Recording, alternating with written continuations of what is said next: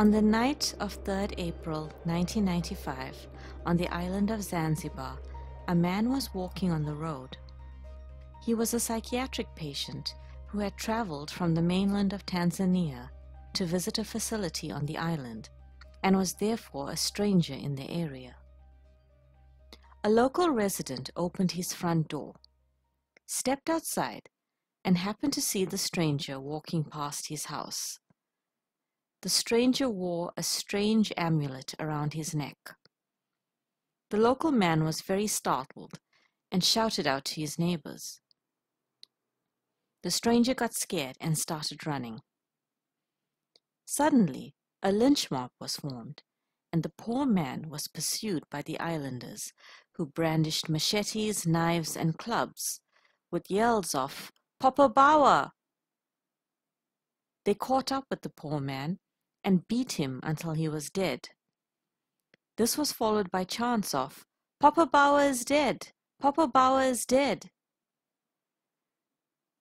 This was indeed a tragic and devastating tale, born of mass hysteria.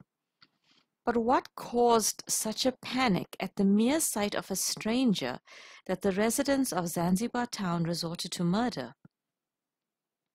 A few weeks prior to this attack, locals in the area had been terrorized by what they called the Popobawa, who was attacking men and women in their beds while they slept. They were therefore on high alert and took to staying up instead of going to bed. The saddest part is that this was not an isolated incident. There have been at least 6 people who have been at the mercy of a lynch mob and falsely accused of being a Popobawa. So what is this creature that has caused widespread hysteria on the east coast of Africa? A Popobawa is a vampire-like creature whose literal name in Swahili means bat wing. It is a shapeshifter, so it can take many forms. The batwing refers to the shadow that it casts when it attacks a victim, but it can also take the form of people and animals. Popobawa usually visit homes late at night, but it can also be seen in the daytime.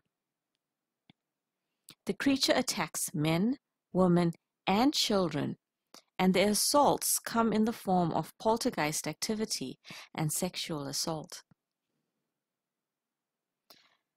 They are said to be accompanied by a terrible sulfuric stench. The local resident mentioned above claimed that the murdered man gave off a similar smell, which strengthened his conviction that the stranger was indeed the Popobawa. No one really knows about the true origins of this winged beast, but sightings of the Popobawa go back only a few decades. Compared to other supernatural creatures, the Popobawa is relatively new. There is one popular myth that is told to explain its existence. It states that in the 1970s, an angry sheikh released a jinn to take vengeance on his neighbors. But the sheikh could not control the spirit, and the jinn began to wreak havoc on the rest of the neighborhood. There is a discrepancy in the story, however, as the first recorded sighting of the creature was in the 1960s on the island of Pemba. Many people, however, think the Popobawa has political affiliations. The rise of the attacks from the 1990s seem to be linked to local elections. That first recorded sighting from Pemba happened after the island experienced a political revolution. A string of attacks seems to occur every election time in not just the islands of Pemba and Zanzibar, but even one attack has been reported on the mainland in Tanzania.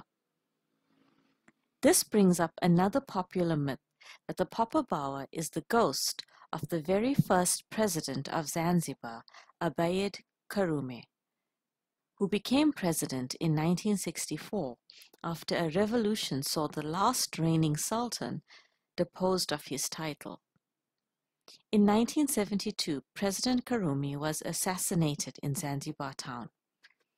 It is said that the Popobawa is his spirit seeking revenge for his murder.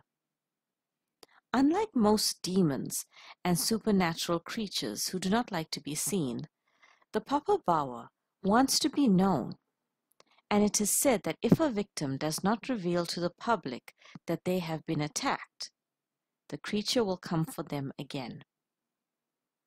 Locals are always advised to speak up if they are ever attacked. Supernatural creatures who are politically motivated seem a rare breed indeed, and the fact that the legend of the Popobawa is so recent makes it one of Africa's scariest and most intriguing mysteries.